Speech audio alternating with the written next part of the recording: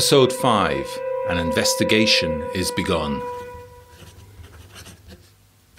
Bloomsbury, London, West Central. 18th of November, 1925.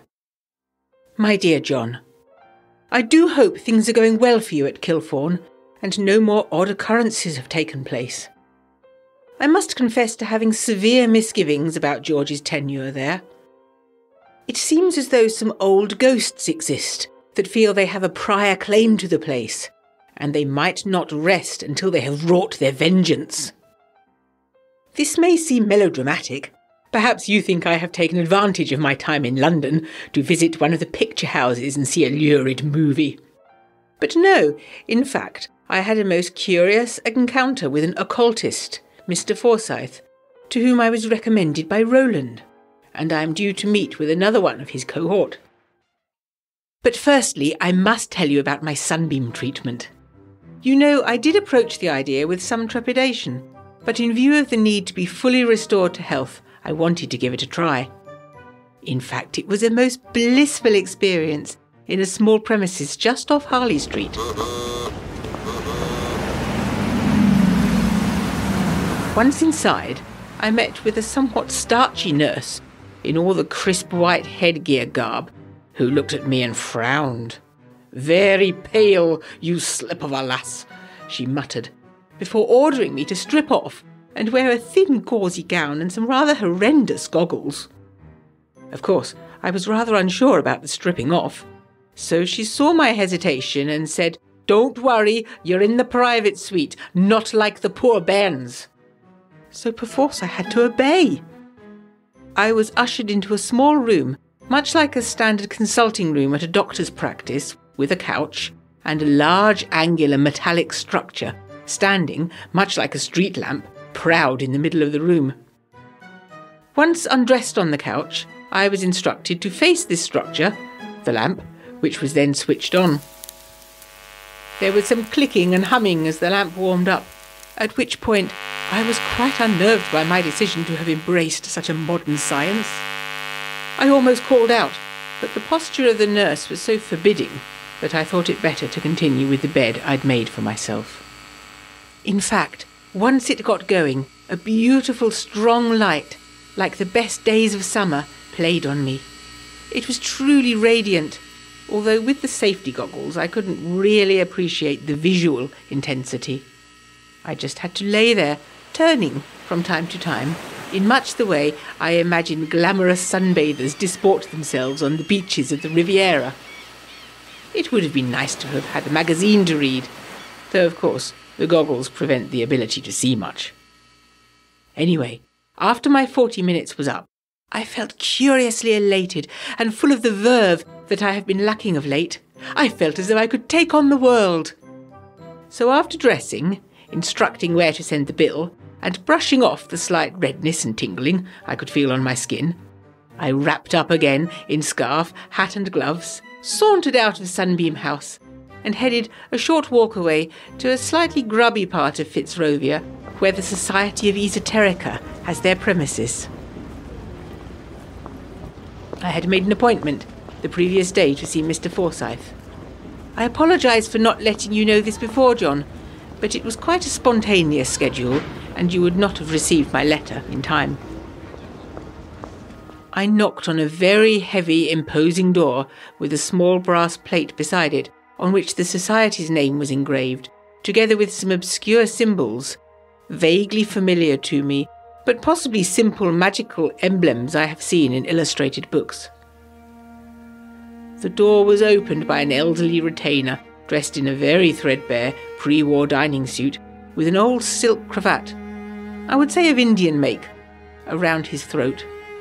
A faint aroma of boiled vegetables, together with something I could not place, filled the quarters, and some of my verve dissipated with it. However, my request to see Mr. Forsyth was received readily, and I was ushered into an anteroom in which the sunlight was filtering through a complex stained-glass window I had not noticed from the street, casting a jewel-coloured glow across the space. Mr. Forsyth, when he appeared, was younger than the retainer, but similarly dressed in a somewhat irregular, bohemian manner. He lit a cigarette and offered me one, but mindful of my recent sunray treatment, I desisted. He murmured a strange sentence in an unfamiliar tongue, which I hoped was a blessing rather than a curse, and asked my purpose. I asked Mr. Forsyth if places could have spirits, being anxious to distinguish from typical ghost sightings, not therefore the sudden appearance of a grey lady from behind the wainscot in an old house, nor even the hauntings that must exist by so many of those poor men who lost their lives in the trenches and at sea, but a long-standing ancient animus that was very location-specific. Imagine my excitement when Mr. Forsyth said absolutely, definitely, the genius loci was a cornerstone piece of his current research, that he was busy tracing such occurrences in the archives and annals they hold in their library, as well as by collecting anecdotal evidence. This so aroused me that I had to know more, and, John, I offered to assist in his research. He said, somewhat dryly, that they always keep an ear out for new phenomena, and where exactly was the place in question. As I hadn't discussed this with you first, I was reluctant to be too specific, so I said an old house in Ireland. Well, the reaction was immediate, and not as I had hoped. Mr. Forsyth harumphed, and said that was an entirely different matter. That land was full of fairies, and any investigation was best left to the many experts in the supernatural that abounded on Erin's shores. I was somewhat taken aback, I can tell you. I have come across here enough examples in recent years, since the War of Independence, of a feigned disinterest, if not actual animosity, toward the people and matters of Ireland. But I was very surprised such an unhelpful attitude would have penetrated the doors of the Society of Esoterica. While I was floundering for words, Mr. Forsyth excused himself with the suggestion to make use of their library if I wanted to find out more, and he ushered me to that small, dingy interior space across the corridor. Never disheartened, I signed in, noting there had been only 2 other visitors that fortnight, a Mr. C. King and a Dr. Rookfield, in fact one of whom brushed past us as Mr. Forsyth took his leave. "Ah, Forsyth," said he cheerily, "you'll be letting the fillies loose in the bookroom now, will you?" I bristled at such derogatory language in my hearing, but hearing a faint Irish twang to his speech, I decided not to ignore him and introduced myself, asking if he knew of any haunted houses, particularly in Ireland, that were covered in the library's material. "Indeed," said he, "though the best of it's in the telling, not the writing, and there's some stories I could let you have." And then the fellow invited me to luncheon. Well, this was very sudden, and I didn't want to decline. But after my busy morning and the decision to rest at Cousin Celia's after the treatment, I demurred.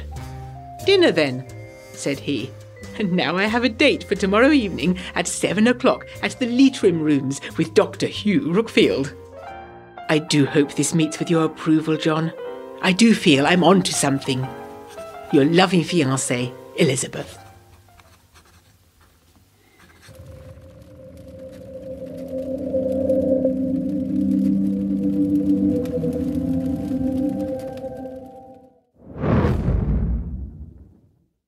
A most unseemly spectacle. Kilphaun Hall, 20th of November, 1925. My dearest Elizabeth, it is very good to hear that you are sufficiently recovered to travel to London and have adventures, but please do be careful. You do not know who these Society of Esoterica men are, and by the very nature of their interests, I would be concerned about their intentions and character. I know you well enough not to bother saying be sensible and stay in Wiltshire. But please tell me you took your cousin Celia with you as a chaperone, as a bare minimum. Be safe, please. My first thought in reading that you'd gone to London was, I admit, a selfish one. That if you could travel to that madhouse of a city, you could come join me and your brother here. But I too am in a madhouse, and you're better off there. We had the most extraordinary encounter with Lord Clonlaw, which I'll record in due course. I continue to have strange dreams. Sometimes now also that dark, dreary mound, and in them I am searching for something, except I do not know what it is. But always, eventually, I dream of roaring, consuming, burning fire.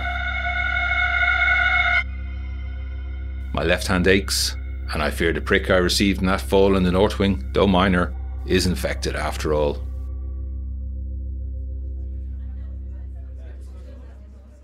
First, some good news. I have met the mysterious Lily over lunch, and she is intelligent, opinionated, and quite charming. In person, she is slim and pale, with dark hair cut in a modern bob, and makes quite a contrast with George in his tweeds. I think you will like her too, which is good, because George is clearly intent on making her a fixture of the family. I could see your great Aunt Edith practically composing the letters to your mother during the meal.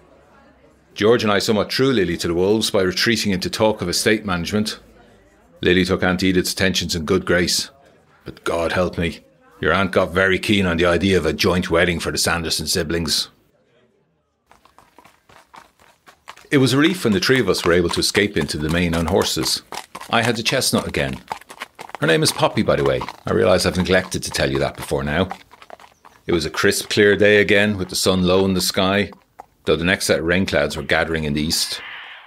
We cast long shadows ahead of us as we rode the moorings east of Kilphaun village.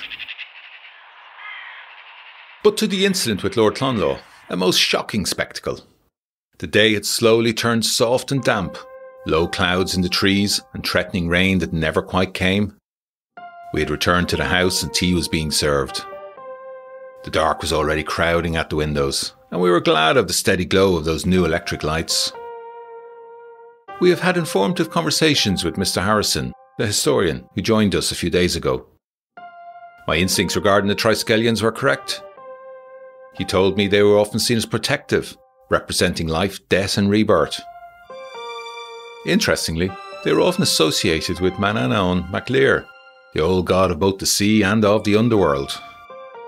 I'm not sure I like the idea of the symbol of the underworld, of hell, I suppose, being everywhere here.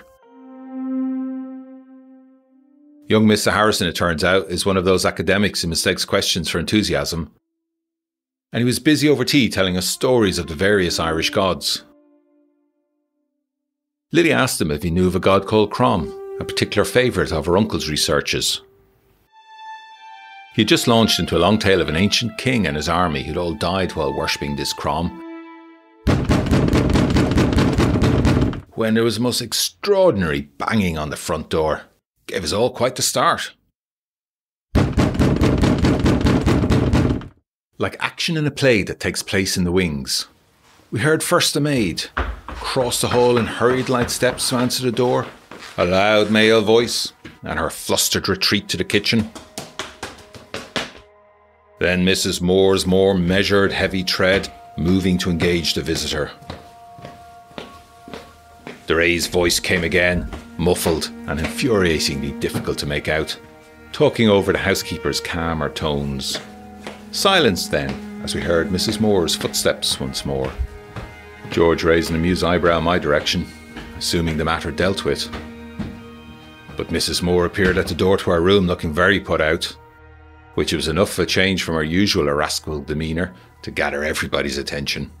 Well, Elizabeth, it turned out Lord Clonlaw himself was at the door, demanding Lily return at once with him.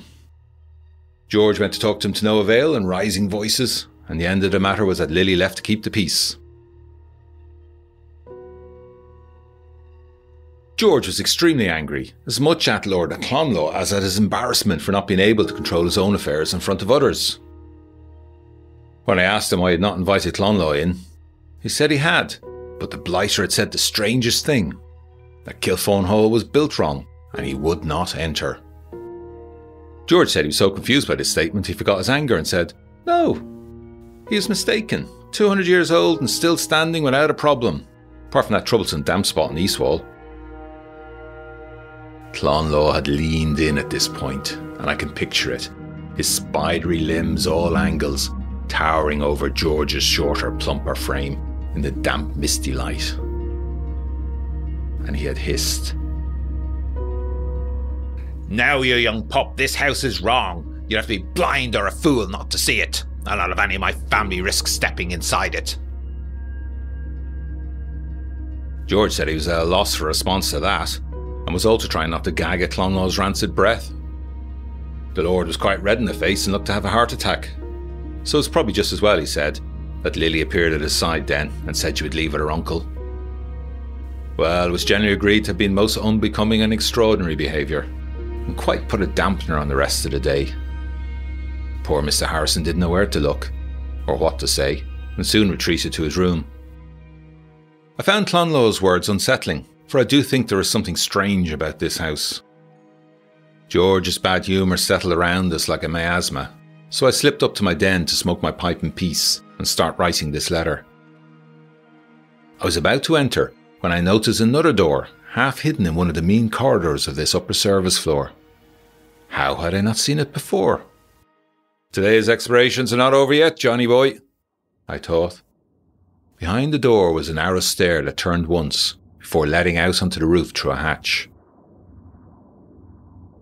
The roof is gabled at the back and flat at the front, and lightly forested all over with tall chimney stacks. My eye was drawn, however, to the stained glass pyramid that protruded from the flat roof and glowed from the lamps of the hall beneath. There was something unearthly about its bright shape, seeming to float in the dimming light, like a visitation from another world or time. It was easily 8 or 10 feet across and 6 high at the apex. It sits squarely on top of the entrance hall and is in fact the skylight I'd previously remarked on. The glass at the base of the pyramid has an inscription in a language unknown to me. 4 panels depict scenes which seem peculiarly brutal for a family home. There is an awful lot of smiting going on in them, with what looks like a crooked old man within a circle of stone statues, either doing it, or in one case, being the one done onto. What gave me pause, though, was the old man. I have seen you before, I thought, but where? Around every corner of this house is another puzzle, another mystery. I felt suddenly chilled and retreated from the roof, any chance of recapturing my good mood of earlier gone. I'm tired now, though I dread to sleep, to face my dreams. What does Lord Clonlaw know? It was a very peculiar thing to say about a house, but I cannot help reflecting on the fact that in the last week, a boy and 2 dogs have gone missing in its vicinity, and 2 people claim to have been assaulted by the very building. I wonder, who of us is next? And one other thing, Elizabeth. Be very careful with these society men. It has just occurred to me that Lord Clonlaw's ordinary name is Charles King.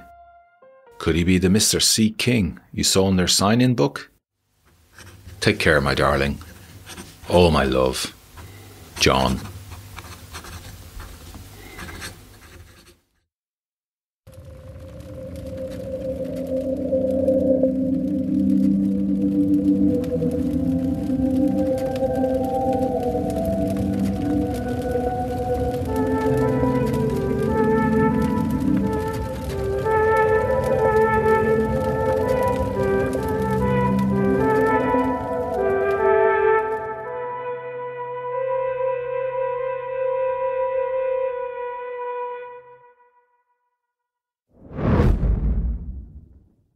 If you have enjoyed what you've just listened to, please subscribe, review or share to help us flourish.